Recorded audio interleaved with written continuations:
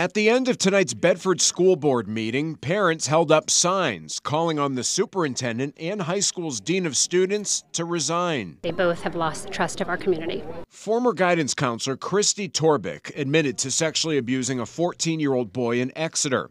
She worked in Bedford before those assaults. At her sentencing earlier this month, people spoke on her behalf and wrote letters of support, including Bedford's dean of student services at the high school. The superintendent said he was part of the decision and felt obligated to provide information during a court hearing, but says he realized it was a disservice to the victim. This is a black and white issue. There's no gray area. You either support students or you support admitted child molesters.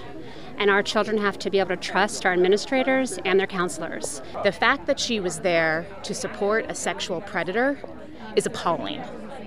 It sends a terrible message to the students, to any victim of sexual assault, and she's not doing her job as the dean of students. During tonight's meeting, school board members reviewed district policies on how people can file complaints and talked about new ways for them to give public comments. We have people here who want to engage with us, and we have to find a way to do that properly.